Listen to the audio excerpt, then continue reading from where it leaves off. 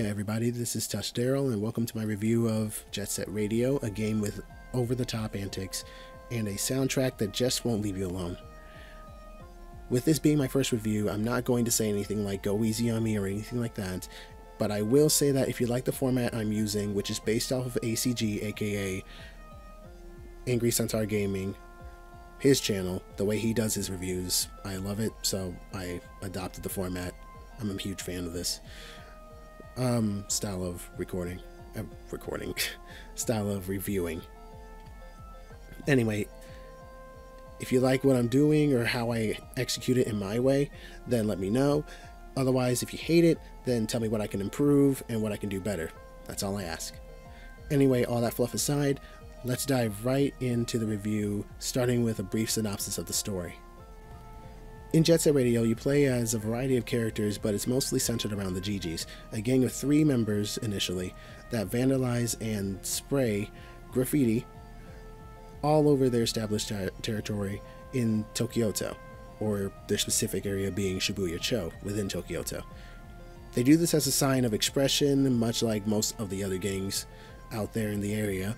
However, ever since the Rokaku group was established, those gangs and more, collectively known as Rudies, if we're putting them all in a basket here, have had a much harder time expressing themselves through graffiti, as the Rokaku group sought to not only arrest them, but keep them behind bars for as long as they can. That said, there's something much deeper going on in the streets of Tokyoto. Much deeper than simple gangs versus the feds deal that we're all used to. And it's up to you to get to the bottom of it. Now that I've got you up to speed with the story, or at least this non-spoiler version of the story, let's move on to how the game holds up graphically. Now, it's no secret that Jet Set Radio was released a long time ago, originally for the Sega Dreamcast in the year 2000, so roughly about 18 years by now. So, one would think, or assume, that the graphics can't possibly hold up to the standards that we have today for games. You know, one's releasing in 4K, 8K, supporting 32K graphics. That last one's a joke. If it's not a joke and there's actually 32K something out there, just give it to me, please. I'm desperate. Anyway, let me tell you now, those people aren't quite looking at the big picture here. Yes, it is true that Jet Set Radio has aged as a game, and it could look better, but it has aged like a fine wine. This is largely thanks to the cel-shaded cartoony style that it has, as it emits charm and fun with every pivot of your inline skates. But if flat textures and low-res images are a huge turnoff for you when you see them plastered on various objects and buildings, then the game may not look the greatest to you. But if that part doesn't really bother you, then you're in for a treat, as the colorful nature of Jet Set Radio is sure to entice you with its unique vibe. Speaking of vibes, let's move on to how the game sounds. That's beautiful. Let go of me! Ah, wait, what was that? Well, I didn't need it, but I thought it was something else. Ah, nailed it. Okay, so this is the part that is actually pretty tricky for the game. Due to its age and the tech at the time, this is the best it could do. Well, maybe it could have done better, but that's a maybe, maybe not scenario that I don't have the time to go through right now, so I'll try and keep it objective here, at least as best as I can. The game does great at separating sounds from each other. You'll know when someone is chasing you, when you spray something to oblivion, and when you land on the ground, be it on your feet or on your face. Some sounds are satisfying, like the sound of your skates going across surfaces, various ones, grinding or just skating through the area in general. Spray cans sound like spray cans, this and the other. Gunshots, voice lines, and the like aren't hindered by all the action that can be happening on the screen, since the isolation of each sound is frankly done really well. However, this is where the game's age starts to show. A lot of the time, the voices will sound muffled, and sometimes they will be overpowered by the music or other events going on in the game. That said, you can tweak these in the options menu, but it won't necessarily help the voices sound any less muffled. However, I recommend you don't turn down the music.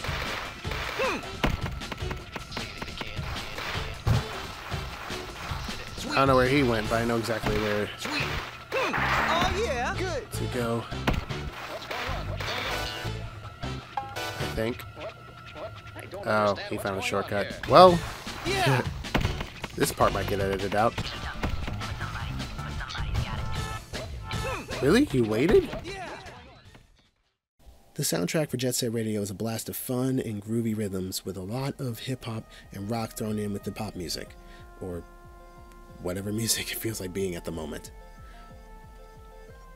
I can only think of one track I didn't particularly care for, but that's strictly a personal problem, not a problem with the song itself.